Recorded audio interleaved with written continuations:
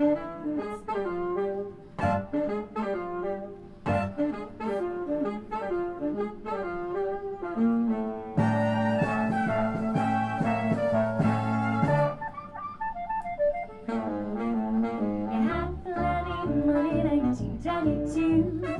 I'm Holly and welcome to my first episode of my History of Fashion series.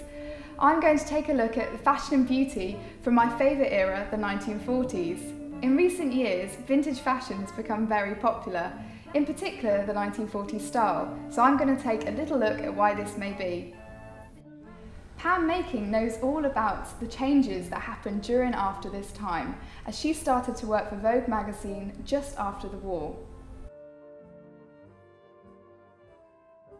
I started off as a messenger girl at 17, and I think I was the first messenger girl to be employed by Vogue or any magazine in 1946.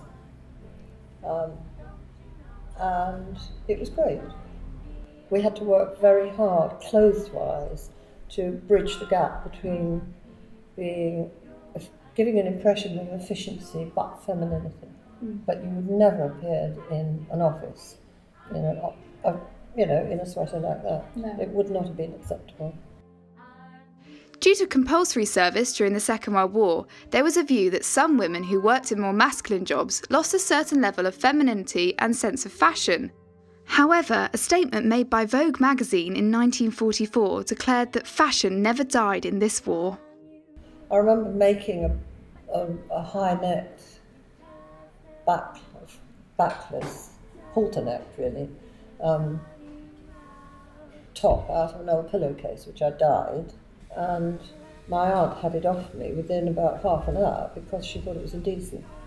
No bra, you see. The idea that beauty is duty was enforced by the government and women's magazines to boost morale and to maintain as much normality as possible. A lot of the barriers that had been imposed by mothers and grandmothers went down. You never wore furs between April and September. You never wore diamonds during the day, or any kind of glittery jewellery. Many individuals from wealthier backgrounds were initially shocked as women began to wear different styles of clothing like trousers. Vogue magazine even condemned them as slackers in slacks. However, from the initial shortage of luxury items such as silk stockings, women had to change their attitudes towards clothing in a short space of time. Knitting and customising became essential in many households. They adopted the make-do and mend attitude. We all learned to make things out of curtains. I had made a dress, I suppose it was about 1948, dyeing cotton net curtains, navy blue, and I wore it to a ball in London with a young ex-RAF child. Spent the evening dancing with Bud Flanagan, would you believe it? He was an adorable old boy. Whilst it was also a struggle to obtain certain cosmetic luxuries, beauty was not completely banished. Women were advised to use products such as toilet soap and even Vaseline to replace mascara. Lipstick in particular was essential to home front morale, and manufacturers developed new colours for different uniforms. Auxiliary red became an extremely popular colour during the war and added a touch of femininity whilst showing a sign of strength. Now let's go and look at three lovely ladies who dress up in wartime fashion for a living as they perform in the 1940s vocal trio, the Three Bells. I tried to explain, by me means to shame, so kiss me and say you'll understand. By me. So I'm here with the 1940s vocal trio, the Three Bells, who've just done an amazing performance. Okay, so I'm an enormous lover of 1940s fashion and beauty, so I was wondering, where did your love and passion of it start? Well, it started at university actually. We went to the University of Portsmouth, and we came in each day, and each day we got a little bit more vintage, and we all had a love of it from a young age. What did you like? I loved the Andrews sisters from ages ago, yeah. you did. I like 1940s musicals, and I love the dress sense always. But you quite like jazz, don't you? Like I did. I'm really into Ella Fitzgerald and Nina Simone and all of that. But it was weird that we kind of, the more we knew each other, the more it kind of came out that we equally shared the love for the 1940s. Yeah.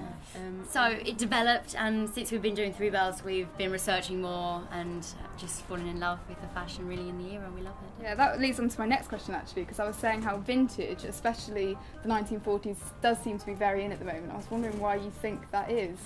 I think it kind of started with the royal wedding. I think we started around then, and there was all this kind of keep calm and carry on came back into fashion, and then we had the Jubilee and the Olympics and everything. I think England kind of got a bit patriotic, so all vintage kind of came back in, and vintage weddings started happening. Didn't someone say styles go around? Who was that lady? She said like Naomi Thompson. Yeah, well, styles like come back every 50 years, apparently. Someone said Something like that.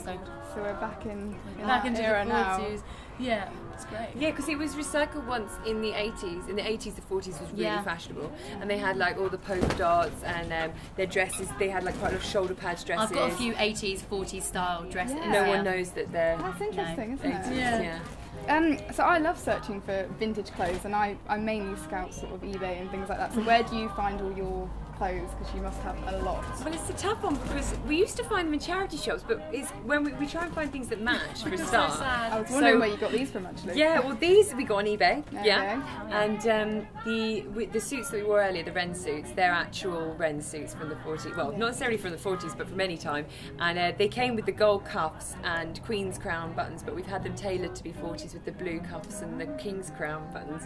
And then we've also we shop in charity shops and vintage shops for our own stuff in our own time, you know, different clothes. But we found that it's harder lately because it's so fashionable. Like you can't find the dresses and stuff. But also we like to match quite a lot. Yeah. So we do quite go on sort of like retro. What are they called? Repro. Yeah. Like Collective. Yeah.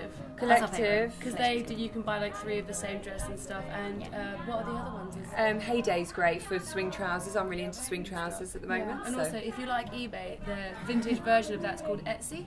Oh, And okay. or like, Etsy is crazy at the moment. Everyone loves Etsy. Yeah. Yeah. So Etsy's good. I find that these sort of clothing is becoming a lot more expensive as well because people, Yeah. you know, they're making. It's in demand. They're we're so sad because when we go into our favourite vintage shops and you think, oh, that's great, and you turn around and it's like £40 and you're like, oh. No, Also- but the thing is, I got a dress for £40 in a vintage shop a couple of years ago. Now that would definitely be 90. Yeah. But also the sizes are quite small. A lot of because they were so tiny. thin from the rationing. But and then if you go on Etsy, you can get them from America. wow, and they were they bigger had in America. chocolate. Didn't they? They had the the chocolate. They had whatever they wanted. So I absolutely love like, bright red lipstick, and I know that women used to call it war paint. War so sort paint, of yeah. to, you know, it's to show Hitler that that's what they were going to do to keep feminine.